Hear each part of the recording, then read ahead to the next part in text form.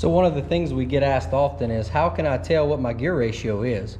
Well, let me show you a quick and easy way whenever you have the ring and pinion outside of the vehicle. All right, so what you're gonna do is you're gonna count the amount of teeth on this ring gear. I made a yellow mark here to start. I've already pre-counted, and there are 41 teeth on this ring, and there are 10 teeth, when you count it, there are 10 teeth on this pinion. 41 for the ring, divided by 11 for the pinion, and that's gonna give you a ratio of 373 gears for this Dana 30 ring and pinion.